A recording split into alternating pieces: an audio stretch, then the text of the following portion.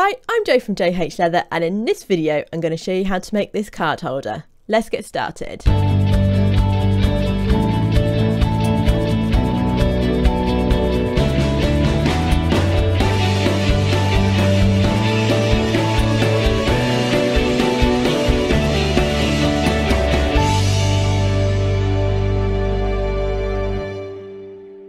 Okay, so these patterns are available to purchase on my website and Etsy store. And once you have them and you've downloaded them, you can then print them out, and what we're going to do is we're going to put them onto some card just to reinforce them, and this will make it a lot easier when we are sort of using them to mark onto our leather. So any card will do. I am just using an old cereal packet here.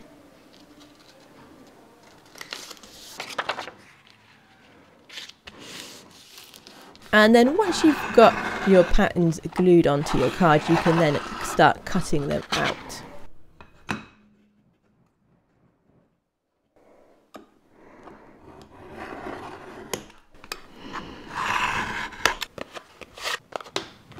So now we've got our patterns cut out, we can then transfer these onto our leather. Now, as with all my pattern packs, there is a written guide that goes with them, as well as all the information about what leather to use and where to purchase them.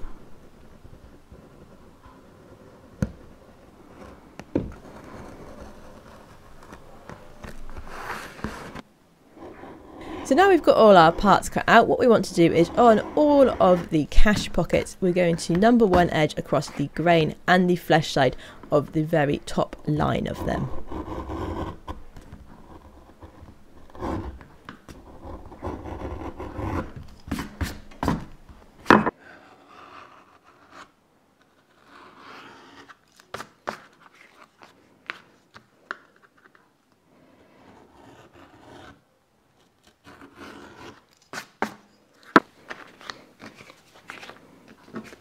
And so now we've got everything cut out and edge, what we're going to do is we're going to take these card slots and take them over to the staining bench and just stain along that top edge.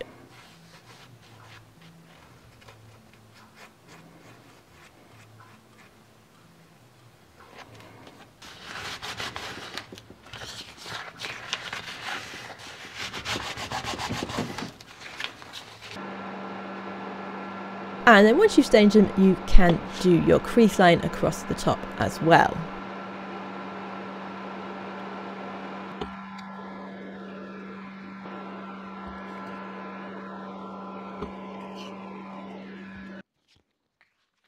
So you should have your cash pockets and card pockets looking at something like this. And what we're going to do is we're just going to use these two inner card pockets for the time being, and we're going to set our divider to 1/8 of an inch and mark that across the bottom of pocket A, as that will be where we will stitch it into the case to. Now we've done that, we need to actually just reduce the thickness on the edges of these inner pockets. So what we're going to do is, using a paring knife or a skiving knife, we are going to reduce the thickness at the bottom and side edges down to nothing. So the reason we're doing this is because if we don't, it's going to be a very bulky wallet. So we just want to take this down to nothing. And we will do this on both pocket A and the inner cash pocket.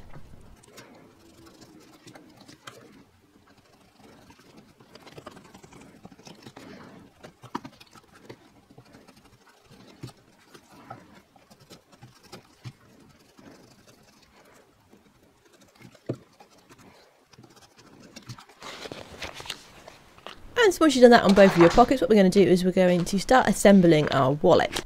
So what we're going to do is on both sides we're going to assemble or level up our pockets and just mark where the tops of the inner pocket is going to sit. On pocket A, we're also going to mark across the bottom because that's going to be glued and stitched in. And once you've got everything marked out, what we can do is just glue that into place. And on your side with your cash pocket, you can also glue in the first of your pocket B's.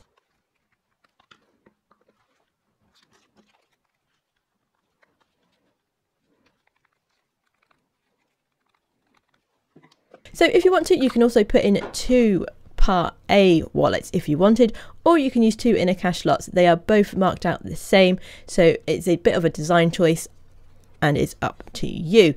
If you were going to put in 2 sort of card slots, or you wanted it so that the wallet had 4 card slots in total, you would want to stitch across the bottom of the other side of your sort of pocket as well, and make sure you cut out an extra part B so that you can cover the stitching on the outside of the case.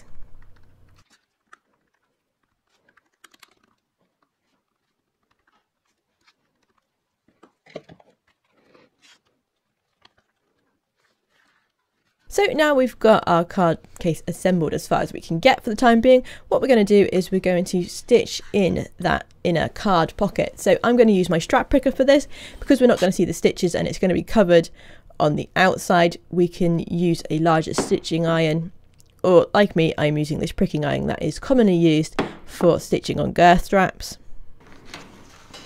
And we're just going to stitch across that line and get that pocket A secured in place.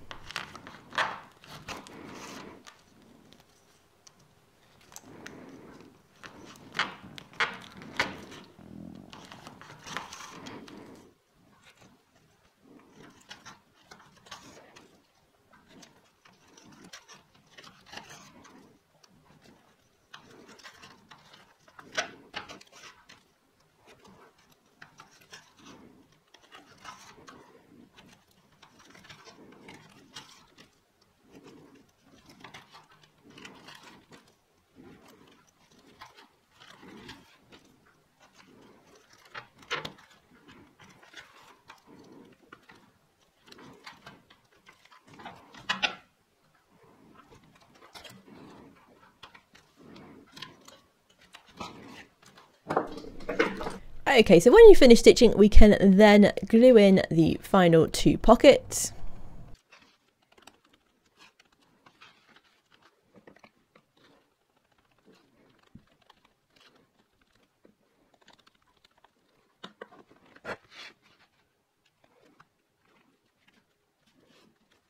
And when we put glue on our pocket for the outside, what we've got to do first is just mark on where it sits, and then we can just scruff up the edges underneath that, and it's just going to help the glue to stick a bit more.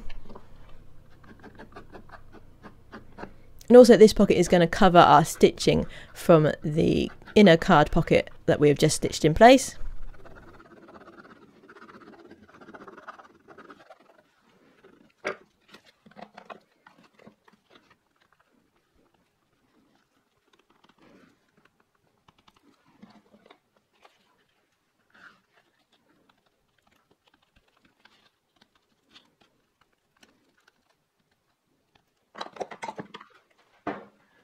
And now you'll notice on your patterns that there is a trimming sort of line on there. So what we're going to do is we're going to set our dividers to that distance, and then we're going to draw around the whole of our case. Now having this trimming line allows us obviously to trim down the card wallet, but it also means that our edges are going to be all nice and even, which will give a better finish when we sort of polish the edges in a bit. So once you've drawn all your lines on, what we can do is we can then trim down these bits of the leather. And now if you wanted to, you can draw on some circles in the corner with a coin or a round object to make your corners round. I quite like these square corners, so what I'm going to do is just nick the corners with my knife. And then once we've done that, we can use our number 1 edge tool and edge all the way around both the inside and the outside of our card holder.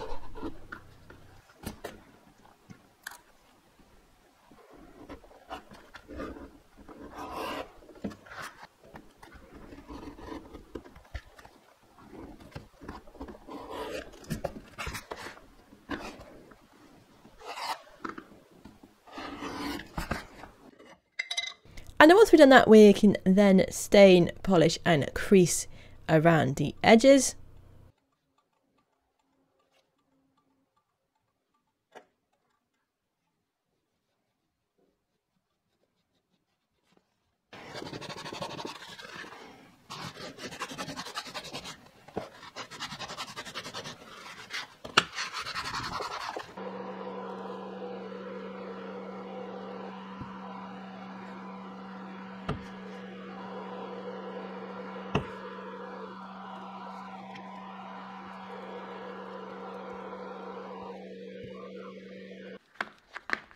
And once we've done that, we can then mark on where we're going to stitch to. So what we want to do is just transfer sort of a little line with our thumb from where the inner pockets finish. So basically we're going to have one stitch over the edge. So we just want to mark the edge of those inner pockets.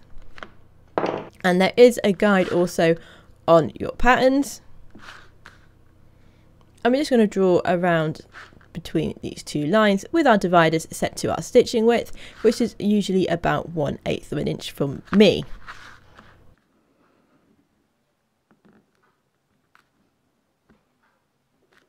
So once we've marked that out, we can then use our pricking iron and stitch mark our case. So I'm using a Abbey 3.38mm pricking iron, which translates into about, well, it's between a 7 and 8 stitch marks per inch.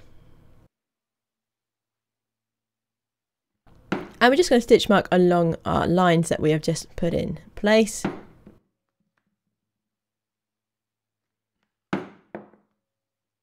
And now once we've done that, we are going to double hand stitch all the way around our wallet.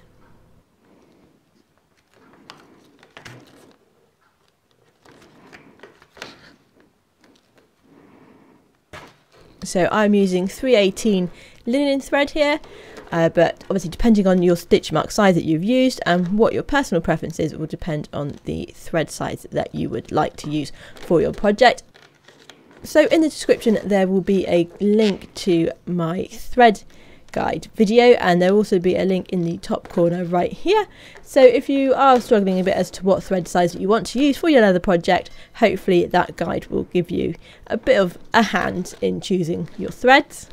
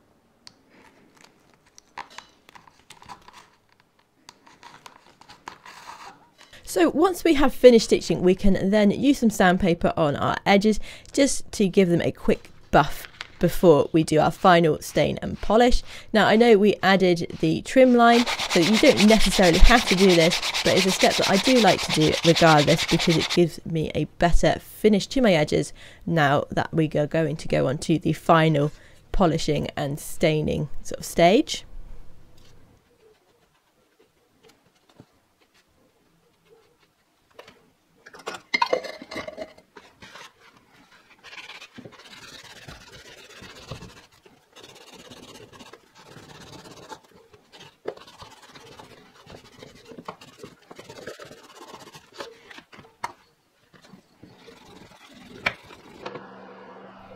And so now we've done polishing the edges, we can recrease all the way around our wallet on both the outside and the inside.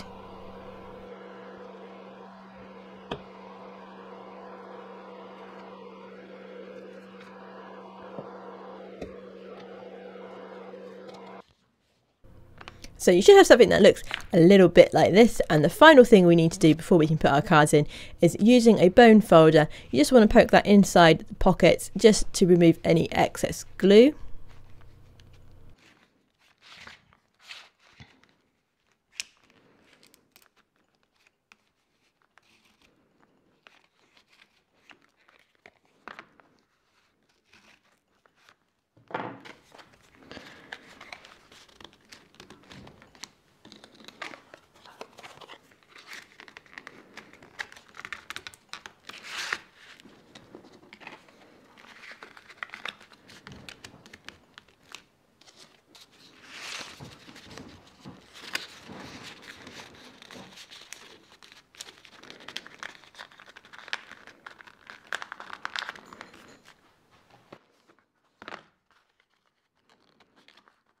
So thank you very much for watching. If you do download this pattern pack and create some wallets from it, please tag me in your creations on Instagram. I am at J.H.Leather. If you liked the video, please click the thumbs up button and subscribe for more videos and tutorials, and I'll see you in the next episode.